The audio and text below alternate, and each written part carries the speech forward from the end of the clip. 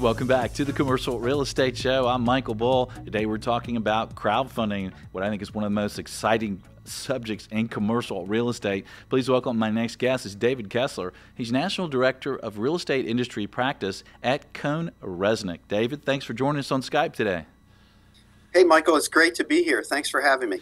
And David, you are working with a lot of different entities around the country, including some of these crowdfunding companies. So how are these crowdfunding companies evolving today, especially when it comes to commercial real estate? That's a great question. I think it's fascinating seeing what's happening within the commercial real estate space with the crowdfunding platforms.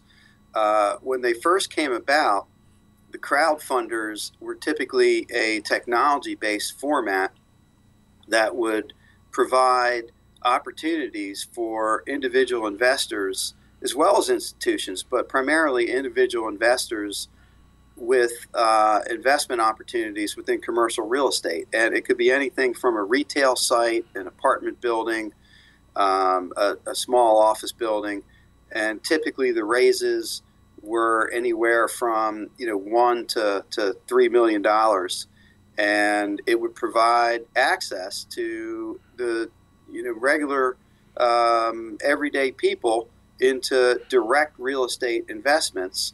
And we're seeing a lot of activity with both sponsors and investors connect through this platform. And are all these opportunities for investors to invest in these deals, are they all property specific, or are some of them more discretionary fund based? Well, that's an interesting question, and it started out property specific. So you or I could be sponsors. Let's say we found a retail site, we're going to redevelop it, re-tenant it, and we're looking for $1 million of capital. We would post our documents, our background, our history on a crowdfunding site. We'd enter into an agreement with them. They would take a fee, and we would get access to investors directly. And the interesting thing is, of 10 or 30 or 40 different real estate deals on the site, I, as an investor, can log in, look. I happen to like this particular city, this location. I may live near there. I may have relatives near there. I like the deal. I like what I see in the sponsors, and I could request more information directly from them. So I'm dealing directly with somebody who's a sponsor of a real estate project.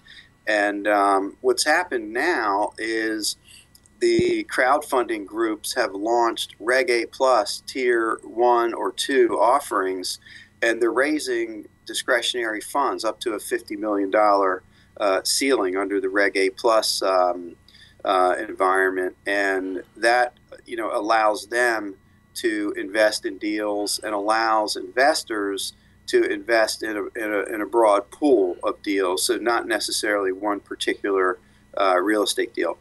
Okay, so now the investor's banking on that sponsor, on that fund, and it's totally discretionary, so there's really no particular project for them to check out, right? Yeah, in that case, there's no particular project because you're relying on the sponsor of the fund, which is the crowdfunding group, to pick the deals that fit. And within the PPM of the fund, there's criteria and there's ceilings and caps and concentrations. So not all 50 million is going to go in one deal. Some of them are split hybrid with loan investments as well as equity investments, and some are just specifically equity investments or loan investments. All right, well, let's talk about timing there. If I'm an investor investing online in crowdfunding, I'm going into a fund, then there's not really a time that property is refinanced or sold that I'd get my equity back. So talk to us about liquidity in these types of deals. Yeah, a little bit different on the liquidity side. A lot of the funds have redemption rights similar to an open-end fund. However, there's restrictions tied to the redemptions over certain time periods and certain concentrations relative to the total value of the fund. So there can't be a run on the bank as a for instance. So there are liquidity provisions, but it's not 100% liquid as you would find in an open-end fund or through investing in a mutual fund or CDs. But the interesting thing is there's not a lot of places to generate the types of returns that income-producing real estate properties can provide. And now there's opportunities. So if I'm an investor, I'm young, I've got a little bit of money saved, I'm going to go into a stock index fund or mutual fund, or at the highest liquidity, a 0.9% CD. Now I'm provided with an opportunity for an 8% preferred return, current pay, with an upside that could be 15 or 18 IRR. So it's a little more appealing. Yeah, I'm a student of commercial real estate, and I guess a fan being host of the Commercial Real Estate Show. So it's good to see these portals where individual investors with small amounts of money can invest. And we're going to take a short break. When we get back, we're going to talk to David Kessler again. We're going to talk to him about, can you 1031 in or out of these properties? That's one of the benefits of investing in commercial real estate, severally at least, is that in a lot of cases you can do a 1031 and defer the taxes on the gain. Can you do that? One of the other benefits of commercial real estate is the depreciation, right? The write down of the interest and the depreciation of the property can shelter some income. So we're going to ask David these questions after this short break, so stay with us. I'm Michael Bull. This is the Commercial Real Estate Show. We'll have more on crowdfunding right after this break. Thanks for being with us.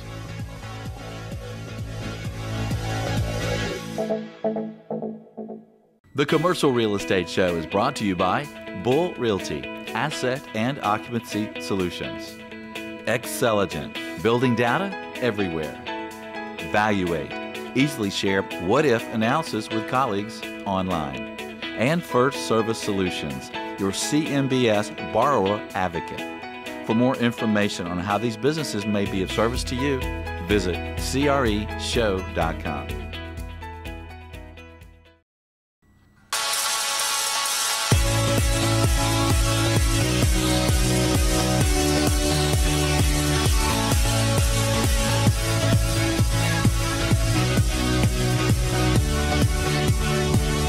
Welcome back. I'm Michael Bull, and this is the Commercial Real Estate Show. Today we're talking about crowdfunding. We have David Kessler with us. He's the National Director of Real Estate Industry Practice with the accounting firm of CohnReznick. He's joining us on Skype. And David, one of the benefits to investing in commercial real estate is the possibility of using the 1031 exchange to defer taxes, to reinvest into other properties and create a lot of benefits there. Is there any way that investors investing in crowdfunding can 1031 in or out of those deals?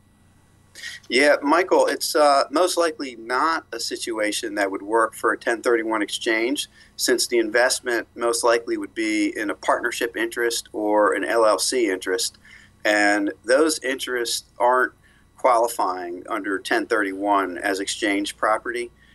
So it probably would not work. The best thing for a 1031 would most likely be a Delaware statutory trust known as a DST or a TIC interest, absent owning the whole property and exchanging it for another property.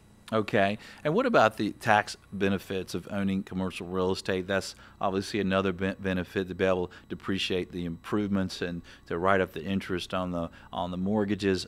If you're an investor online in crowdfunding, whether it's a property-specific investment or a kind of a discretionary, more open fund, do you as an investor get some of those tax benefits? That's a great question. With a direct investment in the real estate property, such as an investment in an apartment building, a retail building, an office building, the investor would get their pro rata share of the depreciation. For residential, it's 27.5 years, commercial properties 39 years, and in every property, there's some component of personal property, which is 5, 7, or 15 years. And that would be allocated to the investor on their K1, and they would be able to benefit from the depreciation deductions.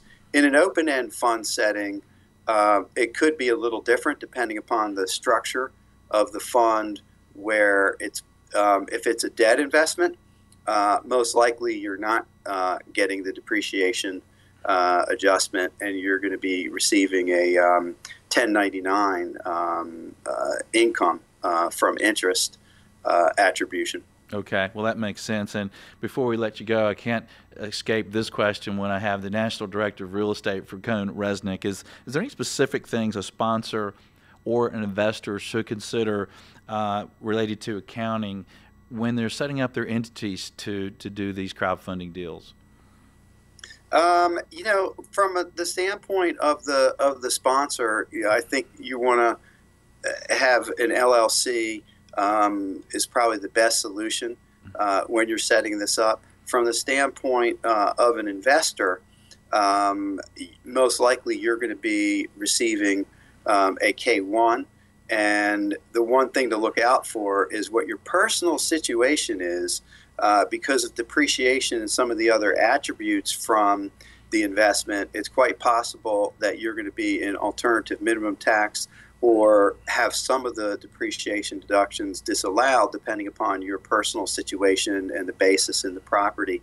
So you want to get a tax advisor involved in understanding whether you can utilize those deductions.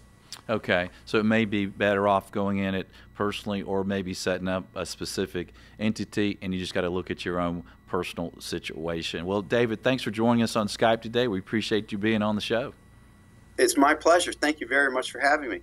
And thank you out there for checking out our show on YouTube, iTunes, the show website, or maybe you're listening on one of the radio stations around the country. We appreciate you being with us. If you'd like to know more about crowdfunding, we'll have some links on the show website at CREshow.com. And please join us next week. We're going to have a show called Associations That Matter. We'll have some associations like ICSC and CCIM talking about the benefits and how they can benefit you as a commercial real estate practitioner. Till next week, be sure that you always lead, learn, and laugh, and join us for the Commercial Real Estate Show.